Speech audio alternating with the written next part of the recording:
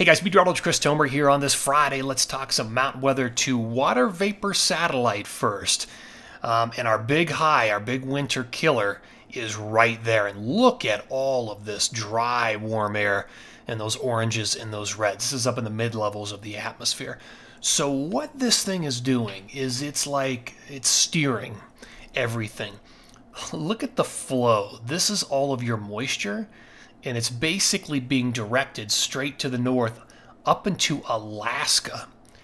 The issue is, and I was looking at Alaska this morning, is just how warm it is. I mean, they're even talking about rain mixing in with this at the base up there at Alaska. So it's pushing freezing levels up in Alaska. It's just so warm. In fact, you can kind of see the flow. Let me draw the high again. I want to talk about the eastern periphery. So the flow's coming down on this side, and it's a fast, windy north flow on the eastern periphery of this high. So little disturbances are racing down or being escorted to the south on this. And so we're seeing them clip through parts of Montana, parts of Wyoming, and parts of Colorado, especially like right on the Front Range high peaks and then down through Denver and the eastern plains. So a lot of wind and little teeny tiny disturbances with some snow for the Front Range high peaks of of Colorado. Let me show you my bullet points. So we've got the winter killer up through the 21st. Then, late on the 21st through the 25th, a couple of different cold fronts will start to break down parts of this high pressure. But I will tell you, based on what I'm seeing this morning versus yesterday, it does look a little bit weaker to me overall with less snow, at least with this first surge between the 22nd and the 25th. We talked about how warm it is out ahead of this, up to 12,000 foot freezing levels in the Pacific Northwest during the peak of the days, the heating of the days. Looking down the road, the 15-day snow totals, this is good to see 8 to 12 at a lot of these resorts. That's a 15-day total. A little bit of that comes with this first storm cycle, 22 through 25. Possibly a larger batch of that, a larger piece of that comes with a secondary cycle around 26 through possibly the 30th. So it doesn't all happen initially. Some of that's probably going to happen very late in the month as well. In fact, you can sort of plan it out like this with the timeline. Best odds of snow: Colorado, Tahoe, Utah, Idaho, Wyoming, Montana, the Pacific Northwest, and interior BC. Just as an example, the fast north flow delivers a very light snow accumulation in Colorado on the Front Range high peaks, late 16th into the morning of the 17th. Then there's a light batch, 23, 24, 25, and then a light to moderate batch later in the month, 27 and 28. In Utah, a little bit, late 22, 23, and then a bit more, 27, 28, and 29. For places like Idaho, you're going to have to wait till probably later and really late for Tahoe, 28, 29, 30. I mean, so there's a serious waiting game going on here for this high pressure to break and for the fronts to start to erode some of this high pressure. Let's look at the forecast radar. So we'll start this up at 11 a.m. Mountain Standard today. And so you can kind of see at this point there is a bit of a front running right in here. Let me put this into motion. Okay, so this is late tonight, Mountain Standard. This is 5 a.m.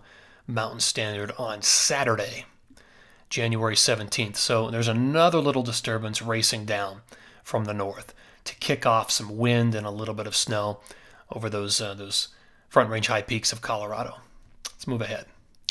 Okay, so here's 11 a.m. Mountain Standard, and then we're dry again. Another little piece coming down. There's 11 a.m. Mountain Standard on Sunday, January 18th. So again, there's probably another front right in here. That races through. There's late. Okay, that's 5 a.m. Mountain Standard on Monday, January 19th. And there's your front right there, kind of racing down through Colorado at that point, the Front Range of Colorado. Then that's out of here. And that was the final frame right there.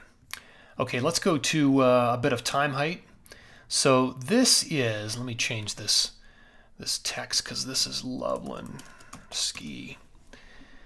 Okay, so this is Loveland Ski Area's time height forecast.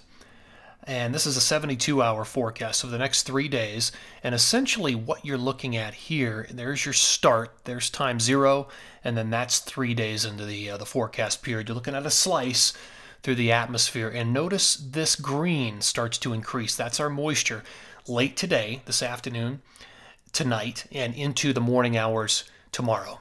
That's, I think, the best chance of seeing maybe an inch of snow at Loveland, A Basin, Keystone, Winter Park, Berthoud Pass, Rocky Mountain National Park, and also Cameron Pass. And there's a wind envelope surrounding this, so there's a lot of wind coming through with this. And then there's like another little kink indicated right here late on the 18th into the morning of the 19th.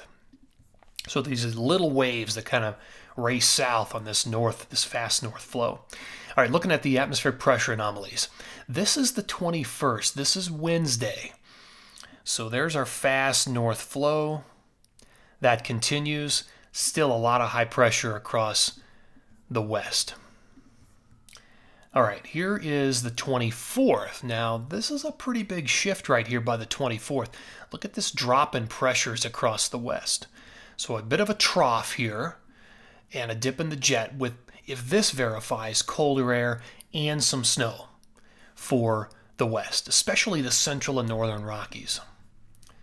All right, this is the 26th. Now, by the 26th, this builds back some of the higher pressures with the trough now to the north and another trough swinging through the Great Lakes and the Northeast. So a fair amount of consistency with cold air and snow and lake effect for the Northeast. Let's look at what the AI comparison is for the 26th. So operational, we looked at that. AI is in favor of even more high pressure by the 26th for the west. So still a bit of disagreement. AI has been high pressure heavy the last few days across the west. Let's look at total precipitation. So this is over the next 8 to 9 days, and it is just bone dry across a lot of the west.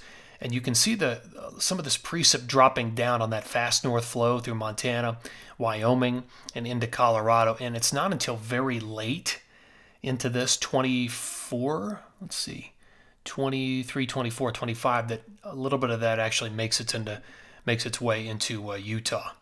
Here's the 10-to-1 snow over the next 8 to 9 days. Again, you can almost draw a line through most of this, where most of the snow is on that line and to the east. But a teeny tiny bit makes it into Utah late in the period, more in Wyoming, more in Montana, more in Colorado.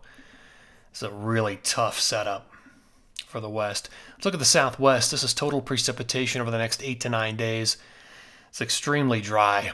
It's only very late in the period that we actually see a little bit of precip on the map here. So here's your AI snow plume for Berthoud Pass and Jackson Hole, Wyoming. So this is a 10 to 15 day forecast. So by late on the 30th, the total accumulation is about 5 inches over Berthoud. Now Jackson's in much better shape. This accumulates about 10 by late on the 30th. And most of this falls after the 22nd at Jackson and after the 22nd at Berthoud Pass. Looking at my snow forecast, so phase 1, basically today through the 21st, total snow during this time period.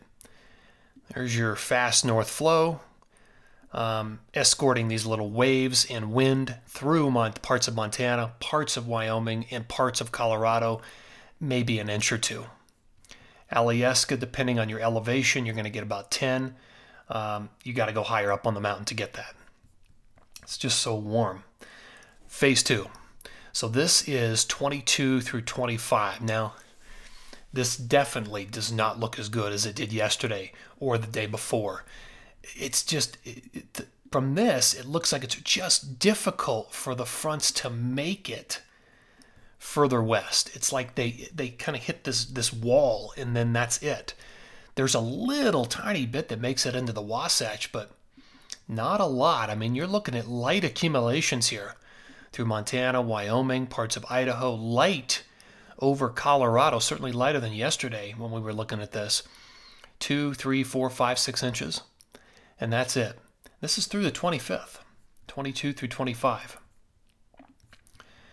Okay, let's look at the Northeast. Rolling accumulation over the next 8 to 9 days. There's a couple of clippers, and there's a lot of lake effects. So deep purple's at least 6, bright pink would be a foot. Look at the lake effect right here off Ontario, some off of Erie, and definitely some off of Lake Michigan as well. There's not a lot of storm snow. Here's my forecast for the time period of 116 through 125. I've got 8 over Jay Peak, Whiteface, 10 at Snow Ridge, 7 at Mount Snow. Everybody else is less, 3, 4, 5, 6 inches. But it does stay cold, and not all the snow comes at once, so you're going to get refreshers every few days. Let's go back to the west. Phase 1, 116 through 121, not a lot.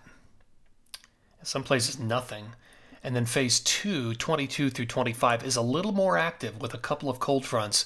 But even there, we're not talking about big accumulations. All right, guys, thanks for tuning in here. Always appreciate it. Take care and have a great day.